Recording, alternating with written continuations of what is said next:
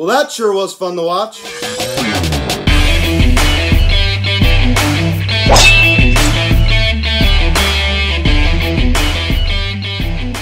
Yo, what is going on, everybody? Welcome to the Phillies Hot Show videocast, and today we're going to be recapping the first game of the doubleheader between the Philadelphia Phillies and the Miami Marlins, as the Phillies defeated the Marlins by a final score of 11-0 as we shut out the Miami Marlins. Nola pitches a complete game, striking out 10. He was fantastic. This win felt so good, so good. First of all, we got these Miami Marlins team that keeps kicking us around. It's so nice to just pounce on them and beat them 11-0. It just feels so good. It felt so good. Now, the second game just ended, which wasn't the result I was hoping for. That video will be up tomorrow morning. We recapping tonight's game that just ended. Again, wasn't the result I was hoping for. Obviously, I'm sure you can assume what the result was. It was not what I was hoping for, as I said. But the first game, that was a different story, man. The first game was unbelievable. As I said, Nola's first complete game in his career, And it was a 7-inning game, so it wasn't a 9-inning game. But technically, that was the first complete game of his career. And it was amazing. His curveball, fantastic. Fantastic. Man, that guy, he's just so good. When he's on, he's on. He is on. And our offense was great today. Rhys Hoskins with a big home run again. He continues to, stay hot. I mean, I know he's only been going 1 for 4. He's batting around the 250s, 260s, but he's just staying around there. He's been around there, the past 20 games or so. He's getting more consistent, right? So I love it, man. Great performance. The Phillies were all out in the first game of this doubleheader. Now, guys, before we get into this video, please subscribe if you have not yet. Please turn on the notification bell. Please like this video, comment on this video, share this video, and let's get into this. Let's start the scoring summary in the top of the third inning. Andrew McCutchen homers on a line drive to left field, a 2-run shot, his 6th of the season, and the Phillies take a 2-0 lead. Andrew McCutchen comes through again. That was awesome. And then Gene Segura, Siggy, doubles on a line drive to left field, a 2 RBI double that scores Hoskins and JT, and the Phillies now take a 4-0 lead. Then in the top of the 4th inning, Adam Hazley singles on a ground ball to right field. Goose comes around to score, and it's now 5-0 Phils. That was nice to see Adam Hazley. He's been battling some health issues, man. He's been banged up.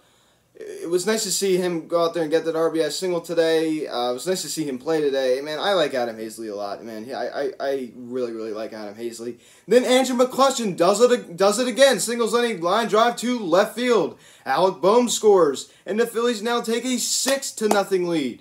This was great. This was great. This game was just awesome. And then we continue to pile it on as Rhys Hoskins with a big 3-run home run to left field. His 10th of the season, and the Phillies now take a 9-0 lead. That was awesome. Rhys Hoskins, when he's on, he's on. Another guy, when he's on, he's on. He has been great. His power number, he's starting to be Rhys Hoskins. He's hitting the ball to the ballpark. He's getting extra base hits. His slugging is getting a lot better. He's still managing to get on base a good amount. He has been great. He has been great. So I love to see that. Then at the top of the 5th inning, Alec Bohm just continues to rake. Man, I love this kid. I love what he brings to the table.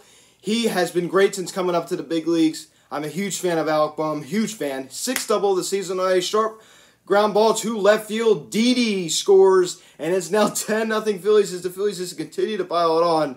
And in the same inning, Adam Hazley got that RBI single earlier. He does it again. Doubles on a sharp line drive to right field this time. Alec Bohm scores, and the Phillies now take an 11-0 advantage. You know what I love out of this game? I love that Adam Hazley was able to drive in some runs. I love that Alec Bohm was able to continue to stay hot. I love Alec Bohm. Okay, this guy has just been great. Again, I can't express enough how much this guy, how important he is for our future. He's a cornerstone guy at third base for this future of this team. Future of this team, man. This guy, he's no bust in my opinion. He has been great. He's been a hitting machine. When we need someone, he's Johnny on the spot, man. We need a big hit. He's there. He's there, and it's so refreshing to see him play because he's such a young guy, and we don't really get to see that much because you know what, the Phillies, we just can't really develop that much. Our player development is not very good, but it's so nice to see Alec Bohm play. It is amazing, and even Adam Hazley having a good night in the first game. I mean, so it was awesome, man. And as I said, Hoskins continues to rake, man. Hit the ball to the ballpark. I love it, man. Just keep it up, Reese. Reese be Reese. Andrew McCutchen continues to rake out of the leadoff spot. He gets three hits today, 3 for 4 in a day. Hoskins with a nice 2 for 4 performance. Now I want to bring up something that isn't real positive right now, and that is the Bryce Harper situation. Rough, man. I mean, like, can this guy not catch a break? I mean, hit a ball. Like, I thought it was out. I mean, off the bat, it looked like it was gone, and boy, I feel like he just missed it. I was texting Dylan about it, Phillies updates, and he said, you know what, that ball would have been out at Citizens Bank Park, and I completely agree. So, very, very frustrating for Bryce Harper. That guy cannot catch a break. But you know what? He just doesn't look good at the plate right now at all. He's lost. His batting average has now dropped into the 240s. At the end of this game, it sat at 246. In the second game, he was able to collect a hit. We'll get into that later. It sat at 246 at the end of this game. And still not great. So, like, boy, has he fell off. I was talking to another guy, Who Dat Source. If you're watching this video, you made a good point. I haven't had a chance to respond to you yet. I just saw you sent me something a few hours ago. And it said, it's amazing how Harper went from he was on track for having one of the best seasons of his career, which I agree with if there was a 162-game season, but this is only a 60-game season. And then now he's, like, on track to have one of the worst seasons of his career. And it's amazing how fast. He's so streaky, guys. It's unbelievable. It's unbelievable how streaky Bryce Harper is. Unbelievable. And he's on an all-time low right now, ladies and gentlemen. It's his worst slump since 2016. Harper kind of did this in 2016. He started off real hot, came off his MVP year, started off real hot, and then he totally cooled off. Like, hit like 243 in 2016, like hit like 24 home runs. That was 86 RBIs or something he got that year. It was not a very good year for him. And I mean, it's an above average year, but it's just for him. That's not, we need more to him. We need more to Bryce Harper. But you know what, guys? We don't really need him right now. You know, because we won 11-0 in the first game because guys like Alec Bohm, Adam Hazley, and Reese stepped it up. That should speak volumes about this team. That should speak volumes about this team. So I love it. I love Alec Bohm, man. That guy, he's become one of my favorite players, man. Aaron Nola, 7 strong innings, 3 hits, 10 Ks. 10 Ks. In 7 innings of work. He was fantastic tonight. That guy is so good. Can I just say it? That guy is so good. He's lights out. He's lights out. I mean, he's unbelievable. Unbelievable. His curveball continues to just be a success. He's just so good with it, man. He really is. He knows where to put it, when and where he needs to put it. It's amazing. It's amazing. He knows when to do it. He knows where to put it. He's a smart pitcher. He's a very, very smart pitcher. And he has good stuff. And he knows how to put it together. We have a lot of guys who, on the verge, if they made a few minor adjustments, are breaking out. And one of those guys was Nick Pivetta. Obviously, I know we don't have him anymore. I'm not a Nick Pivetta fan by any means. But that guy does have a lot of potential. Now, I'm not saying he's going to live up, make that potential reality. Because potential only means so much, as I talk about a lot. But I tell you, Aaron Nola is one of those guys that has been able to put his potential together. And boy, oh boy, is he doing great. Boy, oh boy. And might I add, remember we signed him to that extension last year. I was thinking about that today. I'm like, when does he have for free agency? I'm like, well, we just signed him an extension last year. So that's awesome, man. That is awesome.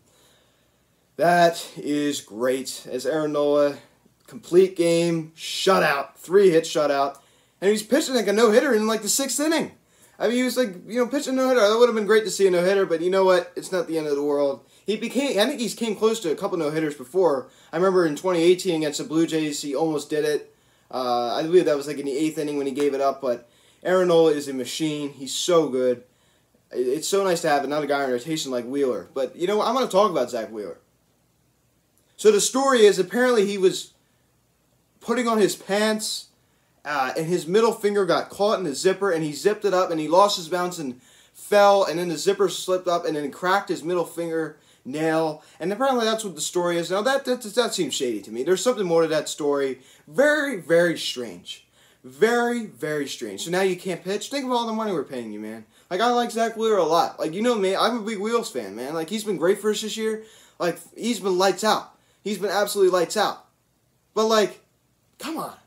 Like, come on. There has to be more to that story.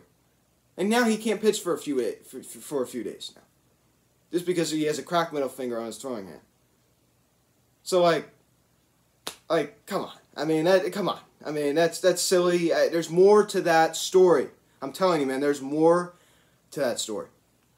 That's all I'm going to say. But, guys, going back to this game, Aaron Nola gives the bullpen a night off in the first game.